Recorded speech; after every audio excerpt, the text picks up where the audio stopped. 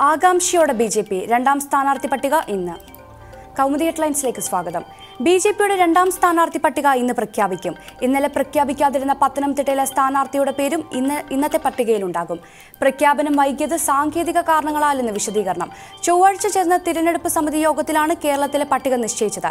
എന്നാൽ പത്തനംതിട്ടയിലെ സ്ഥാനാർത്ഥിയെ നിശ്ചയിക്കുന്നത് മാറ്റിവെച്ചു. തുടർന്ന് ബുധനാഴ്ച ചേർന്ന യോഗത്തിലാണ് സ്ഥാനാർത്ഥിയെ നിശ്ചയിച്ചത്. ശ്രീധരൻ പിള്ളയെ വെട്ടി സുരേന്ദ്രൻ ഉറപ്പിച്ചെന്ന സൂചന കിട്ടിയിട്ടും പത്തനംതിട്ട മാത്രം പ്രഖ്യാപിക്കാതെ പോയതാണ് സംസ്ഥാന നേതൃത്വത്തിന് ആകാംക്ഷ കൂട്ടുന്നത്. തുഷാർ മാറി സുരേന്ദ്രൻ തൃശൂരിലെത്താമെന്നും പകരം പത്തനംതിട്ടയിൽ ശ്രീധരൻ പിള്ളയും അല്ലെങ്കിൽ മറ്റാരെങ്കിലുമോ എത്തുമെന്നും ചിന്തിക്കുന്നവരും നേതൃത്വത്തിലുണ്ട്. എന്നാൽ തുഷാർ പിന്മാറുമെന്ന കാര്യം BDJS ഇതുവരെ സ്ഥിരീകരിച്ചിട്ടില്ല. ഒറ്റപ്പേര് മാത്രമാണ് പത്തനംതിട്ടയിൽ സംസ്ഥാന നേതൃത്വം നിർദ്ദേശിച്ചതെന്നും തർക്കങ്ങളില്ലെന്നും സംസ്ഥാന ജനറൽ സെക്രട്ടറി MT രമേശ്. RSSന്റെ ആശീർവാദം സുരേന്ദ്രൻ ഉണ്ടായിട്ടും അമിത്ഷാ പ്രഖ്യാപനം മാറ്റിവെച്ചതിന്റെ കാര്യം അറിയില്ലെന്ന് സംസ്ഥാന നേതൃത്വം.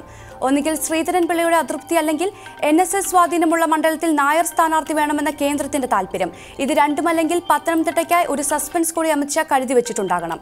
ശ്രീധരൻ പിള്ള തന്നെ രംഗത്തിറങ്ങണമെന്ന് കേന്ദ്രം നിഷ്കർഷിച്ചാൽ MT രമേശിനൊപ്പം K സുരേന്ദ്രനും തിരഞ്ഞെടുപ്പിന് ചുക്കാൻ പിടിക്കാൻ മാറി നിൽക്കേണ്ടി വരും.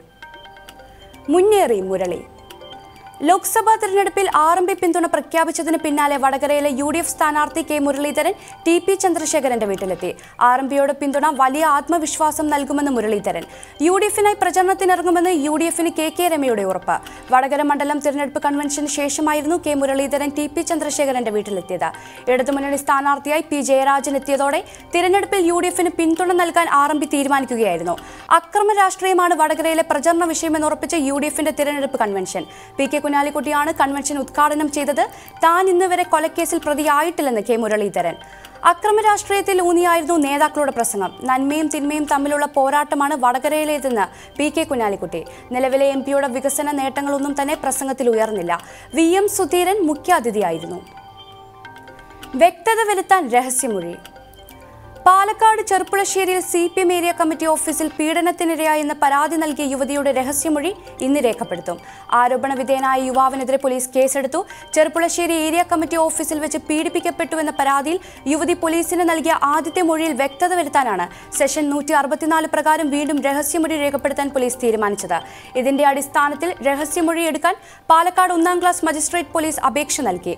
അപേക്ഷയ്ക്ക് അനുമതി കിട്ടുന്ന മുറയ്ക്ക് യുവതിയിൽ നിന്നും ഇന്ന് തന്നെ മൊഴി രേഖപ്പെടുത്തുമെന്നാണ് സൂചന.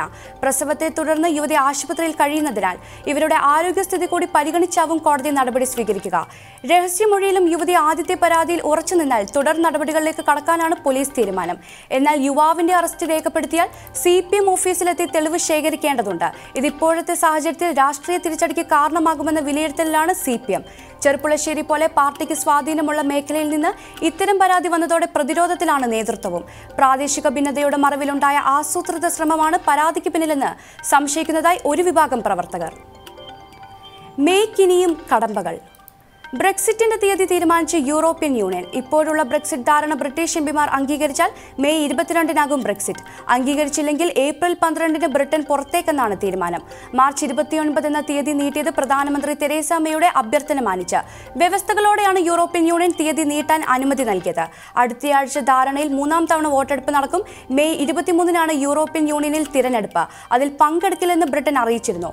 ബ്രിട്ടൻ പങ്കെടുക്കുന്നതിനോട് യൂറോപ്യൻ യൂണിയനും താൽപ്പര്യമില്ല. മെയ് 22-ന് ബ്രെക്സിറ്റ് എന്ന് തീരുമാനിച്ചത് അതിന്റെ അടിസ്ഥാനത്തിൽ. ബ്രെക്സിറ്റ് വേണ്ടെന്ന് വെക്കണമെന്നാവശ്യപ്പെട്ട് 20 ലക്ഷം പേർ ഒപ്പിട്ട പെറ്റീഷൻ പക്ഷേ തെരേസ മേ തള്ളിക്കളഞ്ഞു. അഭിപ്രായ വോട്ടെടുപ്പിലെ ജനഹിതം മാനിക്കണമെന്നാണ് മേയുടെ നിലപാട്. കൗമുദി ഹെഡ്ലൈൻസ് സമാപിക്കുന്നു. പുതിയ വാർത്തകളുമായി 1 മണിക്കൂറിന് ശേഷം സേതുലക്ഷ്മി ചേരും. നമസ്കാരം.